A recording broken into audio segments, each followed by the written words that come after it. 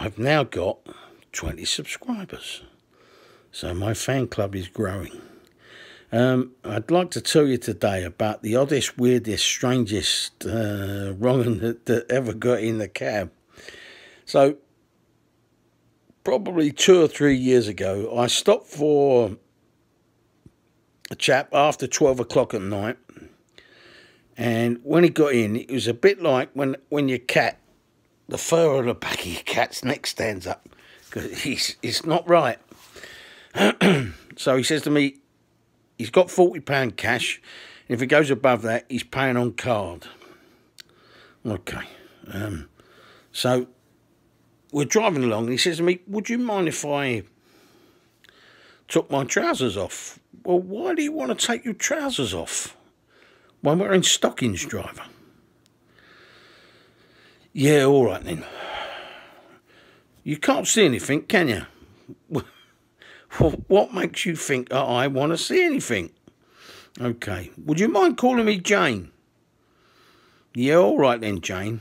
So, next thing I hear him go, oh, bollocks. I've spilt my Coke.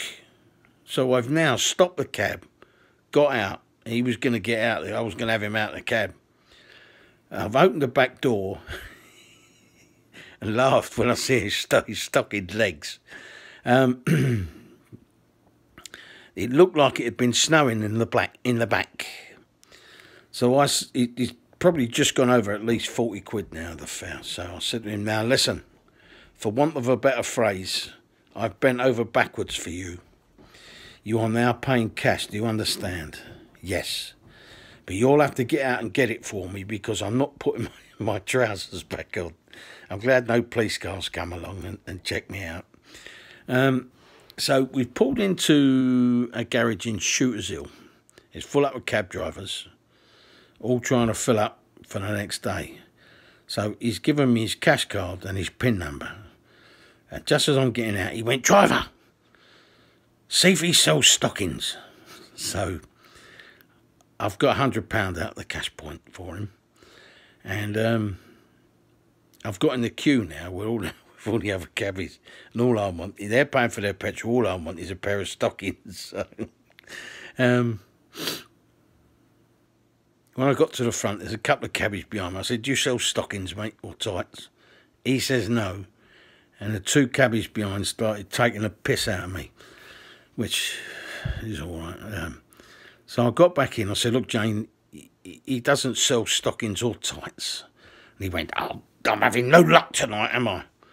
So take me home. So it's the back streets of Elton, and I have no shame. I had to put it on sat-nav because I'm from Essex, and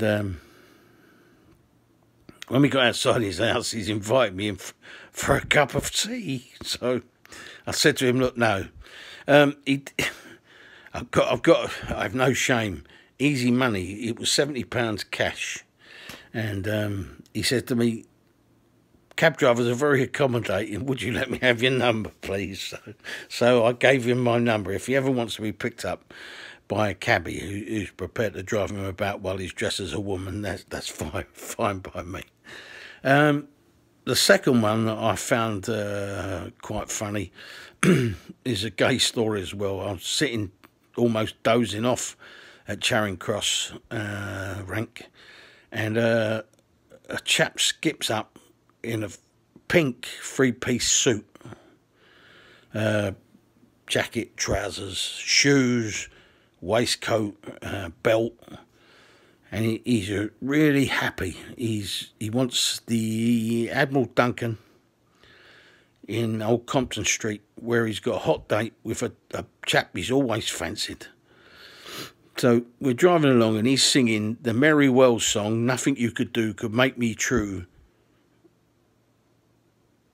Nothing you could do could make me untrue to my guy. And he's got quite a nice voice as it goes. And he says to me, what's that divine smell? I said, what do you mean? And sometimes got air fresheners in the back, but people nick them. I said, oh, it's Febreze. He went, oh, I love the smell of lavender. Would you let me have some? So I've stopped the cab and given him my tin of Febreze, and he sprayed himself all over. So, yeah, some of the funniest cab rides you ever have are when gay people get in. So I'll be back. I'll see you. I'll be back.